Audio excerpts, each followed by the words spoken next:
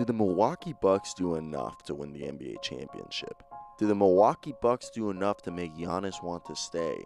Only time will tell. But this roster does look a little bit different, and I think this year is definitely going to be interesting. So let's talk about what to expect from the Milwaukee Bucks this year. And before we start the video, I want to hear your comments down below on what you think the Milwaukee Bucks are going to do this year, what the record is going to be. Are they going to win the NBA championship? Let's hear it down below right now, and let's talk about what to expect from the Milwaukee Bucks this year.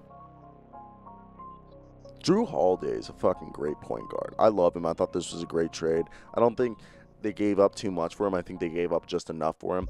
And with that being said, Jrue Holiday, what a great point guard. He's going to be playing point guard for them. I know you could say that he's a shooting guard, but for them, he's going to be the point guard with DJ Augustine backing him up, and then the third string point guard would be probably Jalen Adams. But anyway, Jrue Holiday, one of the best defensive point guards in the league if he is going to play point guard this year. So we'll just say guard for the rest of the year. One of the best defensive guards in the league. He's one of the best two combo guards with point guard-like skills in the league. And I don't think people remember how, I feel like just because he's played in New Orleans for the last couple of years, that he has kind of been under the radar. If he had played in a big market, we'd be hearing his name a lot more. But he is just a guy who has that defensive mentality instilled in him. And I think that he could bring that to the rest of the team and make sure this team is going to be a really good defensive team. He's a better defensive player than Eric Bledsoe. I'm not putting in a knock on Eric Bledsoe, but he's a better player and defensive player than Eric Bledsoe. And this was a really good trade for them. They got an upgrade at the position. They're going to get a guy who can guard the opposing team's best guard. He could make them struggle, make them take bad shots, and he really has the capability to change games with his defense. Is it Budenholzer or Budenholzer? I think I've heard both on broadcast. It really just depends on who's calling it. Usually Reggie Miller screws me up and just calls every name wrong. So I'm sorry if I heard a Reggie Miller game and called it right. Either way, I'm going to just call him Coach Mike. Coach Mike is just one of those guys who I think he's one of the best regular season head coaches in the league. One of the best. We saw what he did in Atlanta. We've seen what he's done here. Phenomenal head coach in the regular season. And what happens is in the playoffs, what I think happens is I don't think Mike is one of the best X's and O's guys. You know, you got your Nick Nurses, your Popoviches, your Brad Stevens. I just struggled with the names right there. And those three guys, you know, probably Eric Spoelstra, those four guys throw out the game plan if it's not working mid-game. They'll be like, all right, game plan is not working. Let's rewrite it. Let's do something completely different. This is how we're going to have to win the game because what we had originally planned wasn't working. And I don't know if Mike does that. I don't know if he does the on-the-fly type of changes that you see these other coaches. It doesn't seem like he does it because they lose games in the playoffs because they're not changing the way they play because they're being defended and it's not working. So, yeah, they tried different things that they have done before in the regular season, but they don't do new things that we haven't seen them do before in the playoffs. Like we see these teams that do make it to the finals, they change the way they play in the playoffs, which I don't know if Coach Mike does. Won't you stay with me? That terrible singing was like, you know, that Stay With Me song. Either way, will Giannis stay with the Bucks? I have no idea.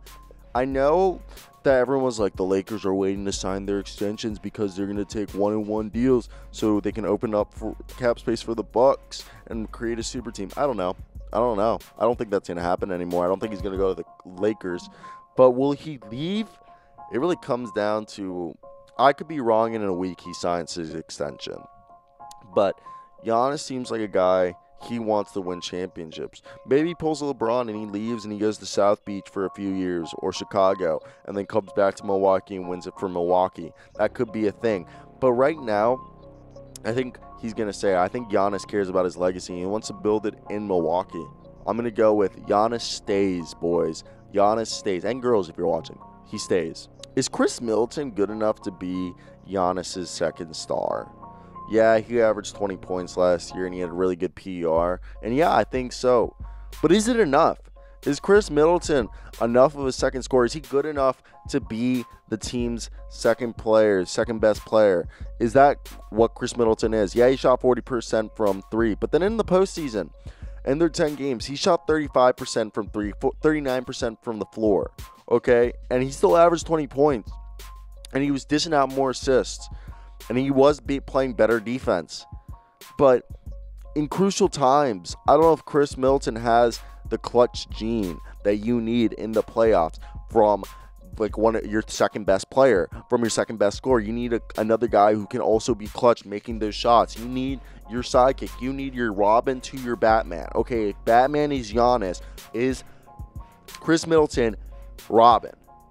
Is Chris Middleton good enough to be Robin? And I don't think he is. Like, I like the guy. I think he's a great player. I think he can be a third guy. I don't know if he should be your second. Is Dante DiVincenzo your sixth man this year, then? Like, that's my question.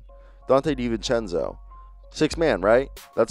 I have to assume that's what y'all are doing with him, is that he's going to play some six-man type role. He played 23 minutes of the game last year and had 9 points and had about a 14 PER, which I think is great. And I think he's more of a shooting guard, defensive-minded shooting guard, with the fact that he did average 1.3 steals. I really think he should be your sixth man. I could see him getting 14 points a game. He could step in, play kind of like the Eric Bledsoe role off the bench or George Hale combination. Go out there, dish out maybe like 3 or 4 assists, get like a steal and a half a game, maybe 2 steals a game, and then just be a good microwave off the bench. I think Dante DiVincenzo has all the possibility to do that. I think he could be a really good player for y'all. And I think he could be a really good six man. It's obviously you have high thoughts of him. That's why you guys kept him. Or is he going to be Pat Connaughton? I have a friend who's actually like cousins with him. A friend who's friends with someone who's cousins with him.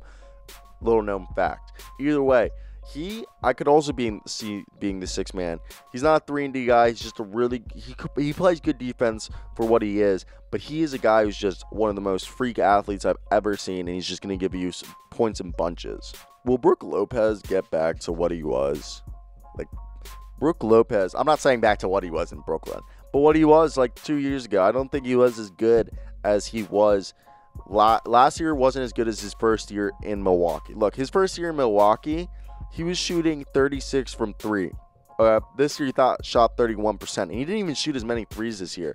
So can Brook Lopez get back to being that good of a three shooter? He's been a great rim protector, had back-to-back seasons with 2 blocks, which I think is fantastic. I don't expect him ever to become that rebounder he was again. That's not his job. He's supposed to stay by the 3 line and shoot threes. But besides that, I want to see if he can continue being a good 3 shooter. That's what he was a year ago, and he didn't do it good this year. I want to see if he can get back to it. Though, I want to hear down below in your opinions. I think this is going to be like the 3rd seed, 2nd seed at highest, maybe 1st seed. They could be the 1st seed. They could be the best team in the East. It all just comes down to how this team meshes. So I want to hear down below what you guys think this team's going to do, how good they're going to be. I would love to hear that. But that's pretty much the video, guys. I think they have a lot of concerns and a lot of good things going for them. And I think they could either be between the 1st and the 3rd seed in the Eastern playoffs. So that's about it. They'll probably make the finals. But, yep, I hope you guys have a great day because I know I will. Tell us, guys. Peace out.